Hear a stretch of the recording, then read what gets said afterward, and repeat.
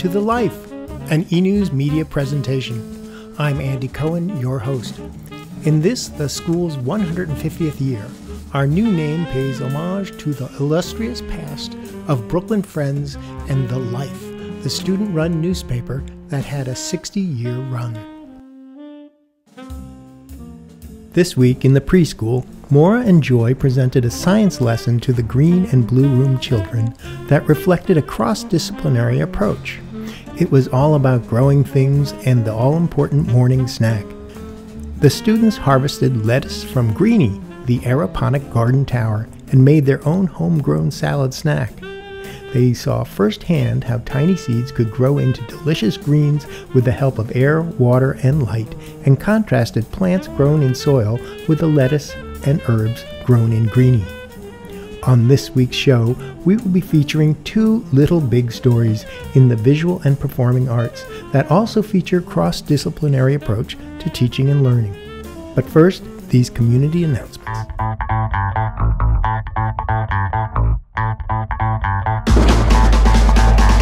Oh, hello! Did you know that Saturday, January 27th is our 3rd and 4th grade Math and Family Science Day? It will be held from 10 o'clock until 11:30 a.m. in the Pearl Street Cafeteria. Hi! Everyone is invited to a special event on Monday, January 29th, to celebrate the 150th anniversary of the founding of Brooklyn Friends School. It will take place at 6:30 p.m. at the Brooklyn Historical Society. And the middle school, chamber, ensemble will be performing. Save the dates of February 9th and 10th for the middle school play, The Lion, the Witch, and the Wardrobe. It's a must-see. Online ticket reservations will start next week. Pearl the Panther wants to see you at the game. So check out all your favorite Panther teams going to bfsathletics.org.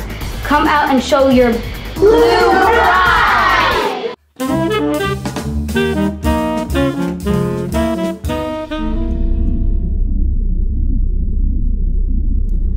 Last year, Puerto Rico was battered by hurricanes Irma and Maria, devastating all aspects of the island's existence. BFS parent Carolina de la Valle was moved by her concern for the families of Puerto Rico and decided to take action.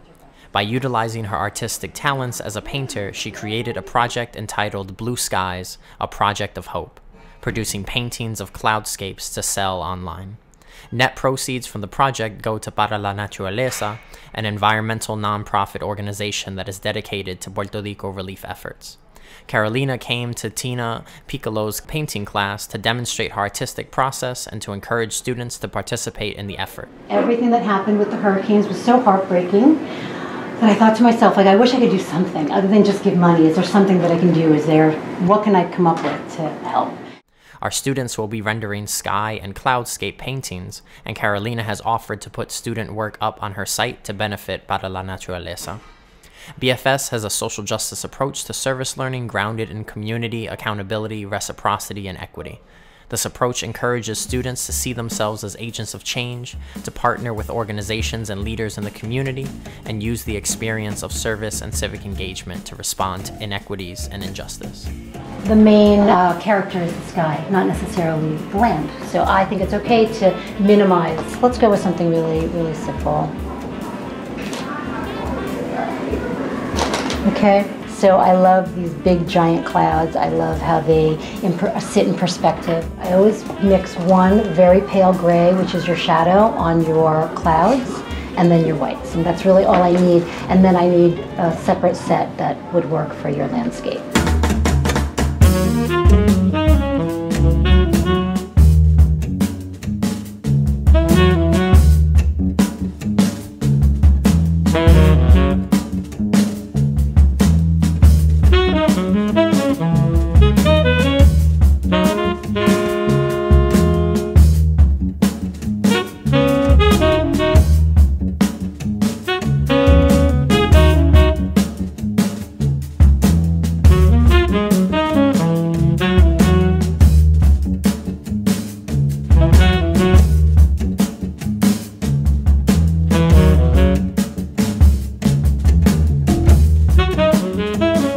So let's just see what happened here, and we'll take off our little tape.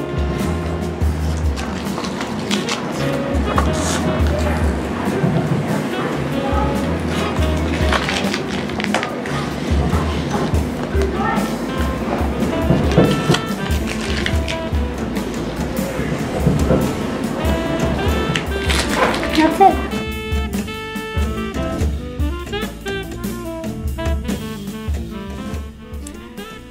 Thank you, Carolina, for offering our students another way to engage with their community and support the Puerto Rican relief effort. This is Noel Quiñones signing off, reporting for The Life.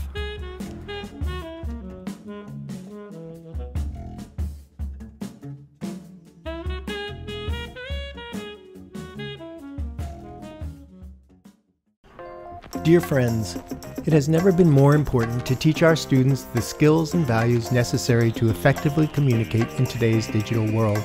Since 2000, our film festival has given voice to student filmmakers from Friend schools worldwide.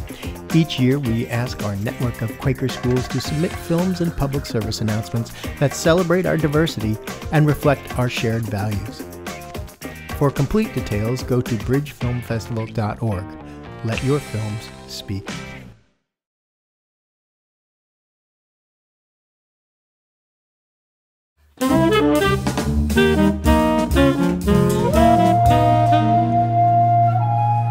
So in 5th grade, we teach Kung Fu in dance class because the 5th grade studies ancient civilization. They're studying ancient India now, and they're talking about China next.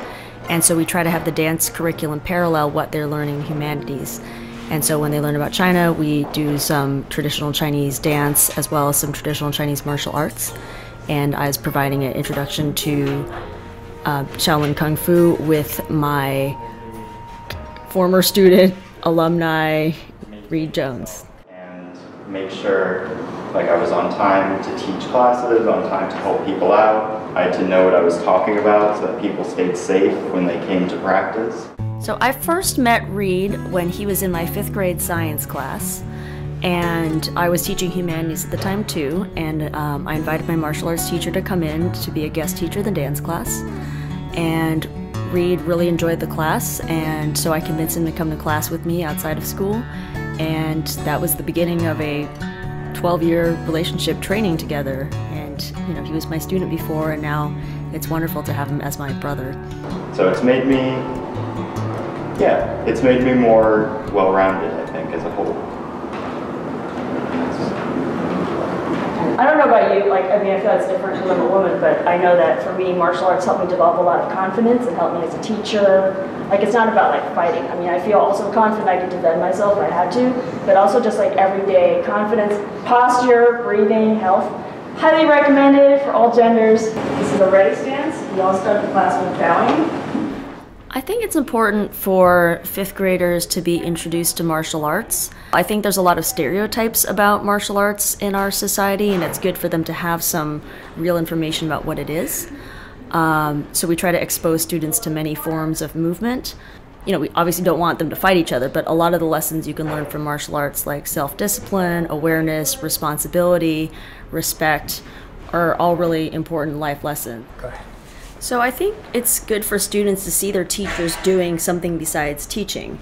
I think the students were looking at me in a little bit of a different way after the class because they know that I'm not just the lady in the science room that teaches science, but I also do these other things outside of the school. And so many faculty members at Brooklyn Friends have these really interesting careers and talents and other things that they do outside of the school. And I think one thing that's really great about the school is that we see each other as well-rounded people and not just as people playing a role.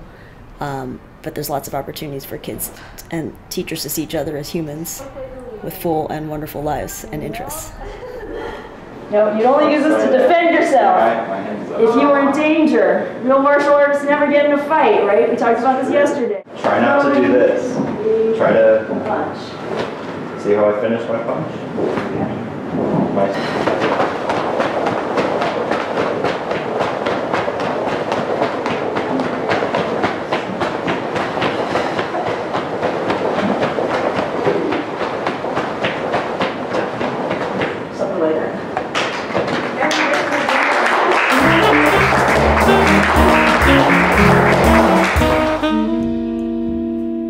Thank you to everyone who made today's show possible. And remember to let your life speak.